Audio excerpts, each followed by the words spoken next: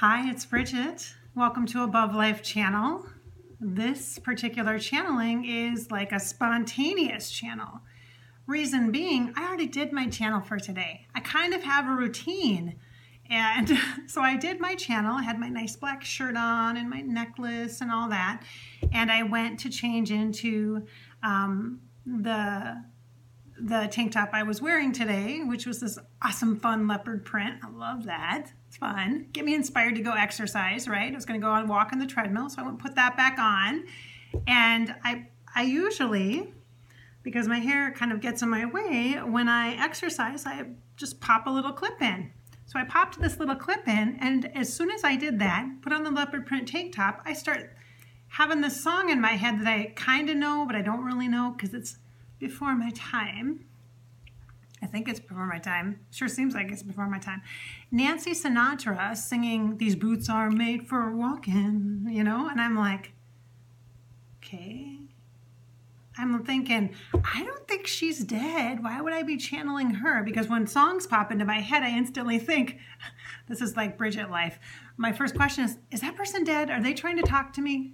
Are they sending me a note saying, hey, I would like to speak with you? It's like their spiritual assistant saying, this is requesting your presence to be channeled or whatever.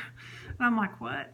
So I thought, no, I don't think she's dead. And then I'm just kind of going about my business. And I thought, well, maybe I should channel and see what comes up.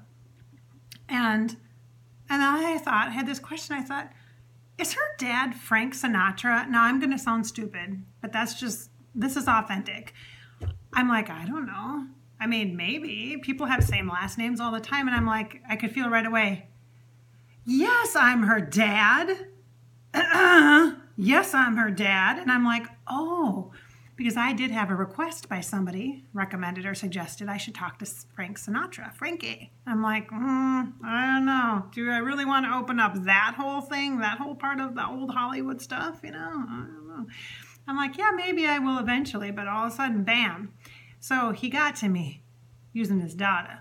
And it must be this, I don't know, this clip, this look, I have no idea, but boom, all of a sudden. So we are going to speak with Mr. Frank Sinatra. We're going to give him the floor and let him come on in. And he's got this black tux and this white shirt and this bow tie. He's holding a microphone. This is how I'm most comfortable. He says, this is how I'm most comfortable. He's got some swagger to him, and he kind of moves when he talks, and he's flowing, and he's kind of a presence that I literally feel like all of a sudden we're in a place where we're in a small club, rounded half moon stage, black curtains, dark, and I'm sitting on the first little table with a little candlelight that's glowing like an amber color, a little bit more yellow, not super amber brown, but like a yellowish color, just small. Tablecloth doesn't even look white. It almost looks like this, like a mauve-y, no, light pink, pale pink almost, but it might be the reflection of the light of the candle, because the candle looks like a light yellow and then pale yellow and then the table, okay. And I can feel like messing with something. It might be like, it looks like a rolled cigarette, like a fancy rolled cigarette. I'm not a smoker, and I'm not like, whoa, around that a lot, so I really don't. It looks like a fancy rolled cigarette. It looks white. It's like a white thing, like fancy, and I'm playing with it with fingers. I can feel that. But he's like on the stage, and he's kind of walking down toward me, and he's just kind of holding it. He's going to sit, I think, across from me, and the chairs are gold. They have a gold or brass back. I'm like, they don't look that comfortable, just, you know.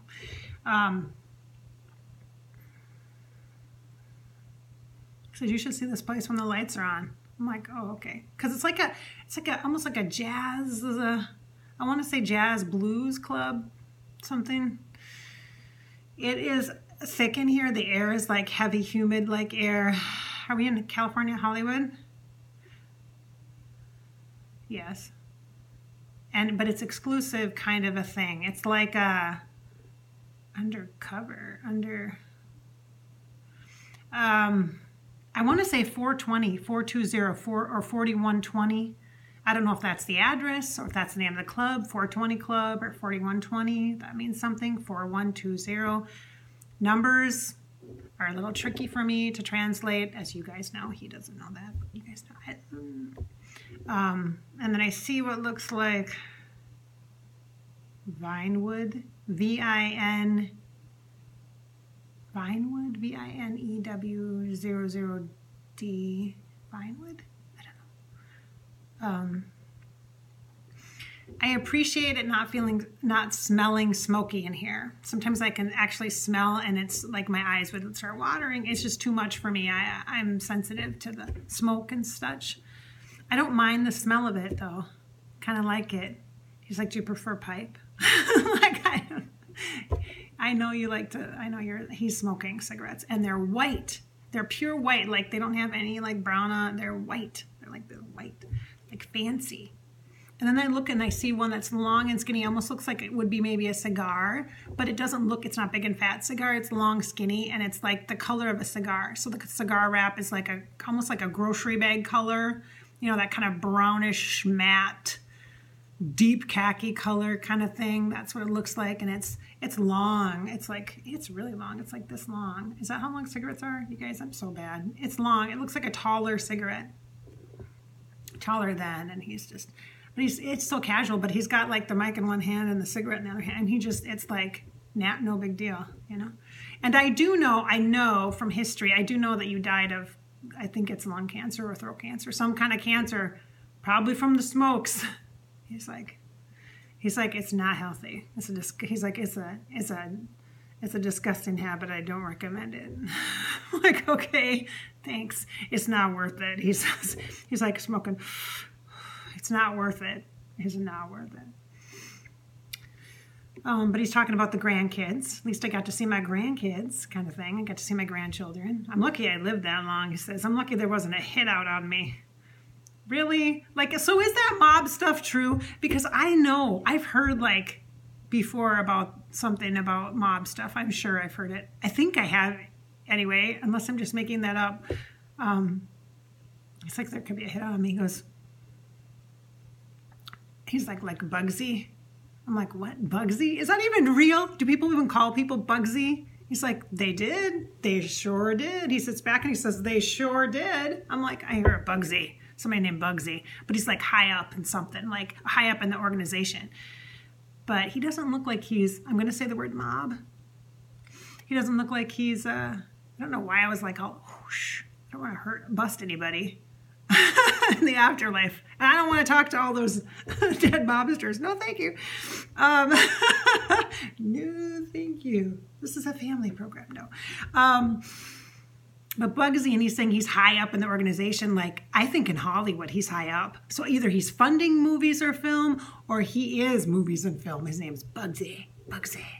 Like, and he appreciates that. He doesn't look super attractive. Let me just be clear. The Bugsy guy, not very good looking. He looks like he's got some, like, something on his face on the side, almost like pock marks maybe, or like burn marks. He just doesn't look really like a movie star guy. Mm-mm. There's something here on his face, it looks like. I don't know if it was like, Frank says, road rash. I'm like, what? Did he maybe got in an accident and he died that way? I don't know. Let's not talk about this Bugsy guy. I don't know. But he was high up in Hollywood and he was funding stuff. He was either the man that financed movies or film or productions. And he says, so you could go on, you know, you could do these big productions. And he's showing me like movies where like ladies are swimming and stuff. I have no idea. Like synchronized swimming people. It's like the late 30s and 40s, early 40s. He's like 42. 38, 42, 36, 38, 42. I'm like, that kind of sounds like measurements. He sits back and he's like, he's very classy. Frank is very classy, especially when it comes to the ladies. He's like, he's not like, I'm going to speak derogatory about them. I'm not going to treat them like, you know, objects or that kind of thing. But he says, I've been known to have some beautiful ladies around me. And I can see that. And he says something Zsa Zsa, like Zsa Zsa Gabor. I don't know if she hung out with him. I have no idea, but he's like Zsa Zsa. Zsa Zsa, I can see her by his side, like Zsa Zsa, you know? Zsa Zsa Gabor. Beautiful, beautiful lady. He says there's so many beautiful women in Hollywood, isn't there? Just so many beautiful women.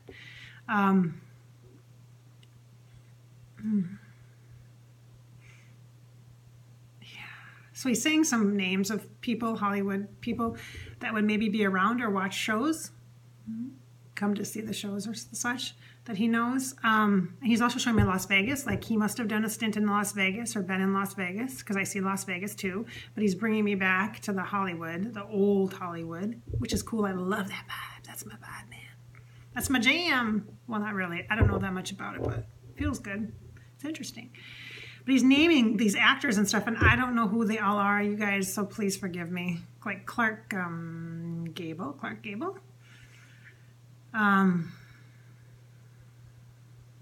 Bertinelli. I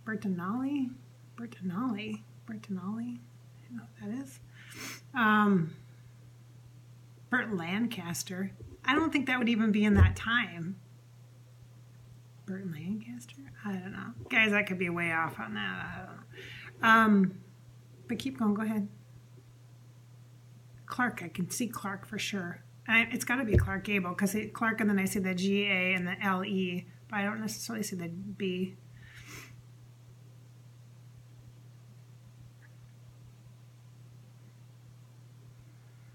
There's a European, something European. Like, I see, like, France or something. That's random. You guys are going to have to help me fill in these blanks, because I don't know. Who's this Bertinelli guy? And Burt Lancaster? What the heck? Isn't he like a recent actor? I don't know. I have no idea how that would fit in.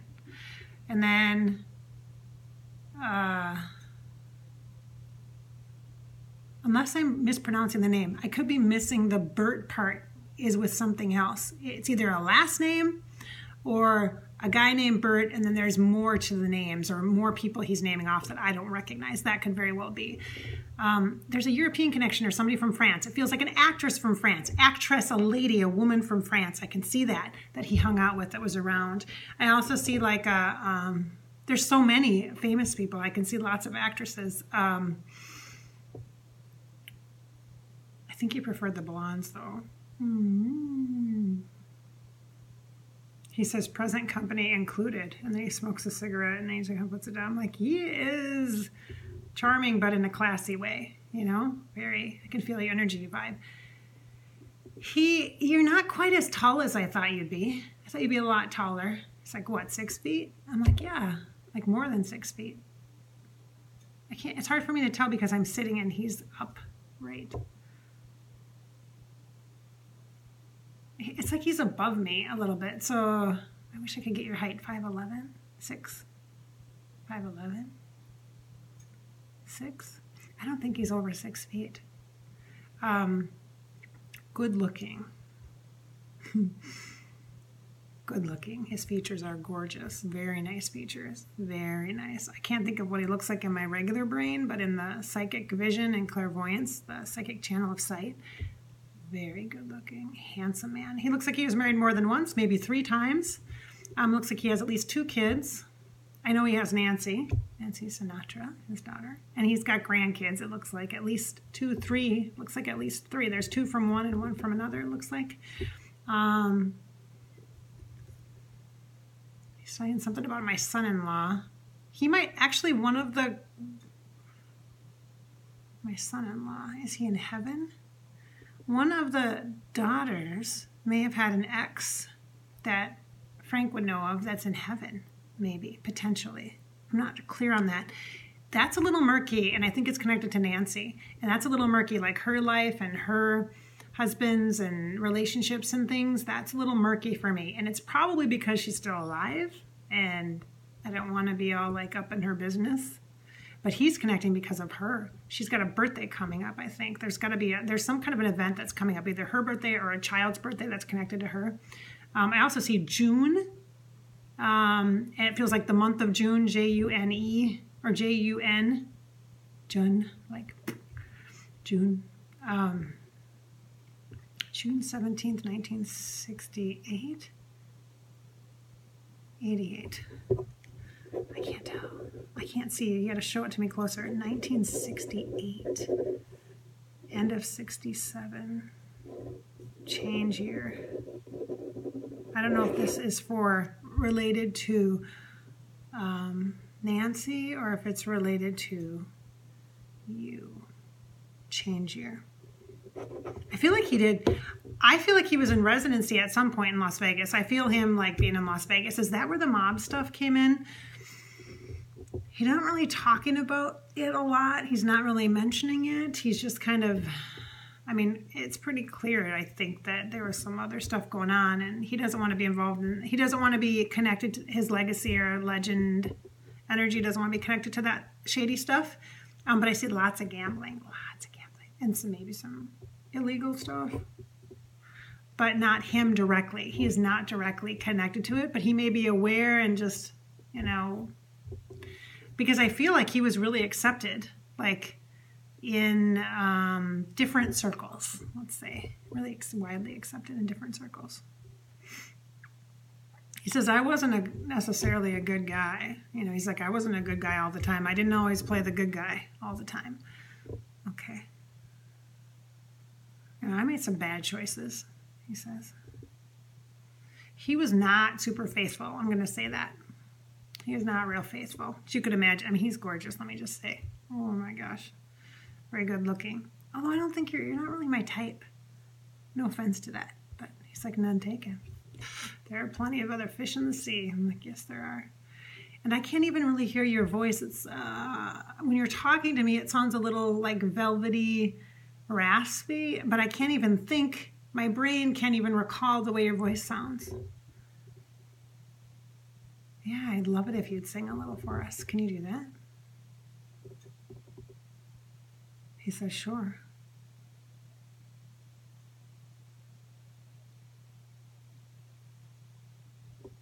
Danny boy? He said Danny boy, but he's not singing it. And I hear sunny, something sunny.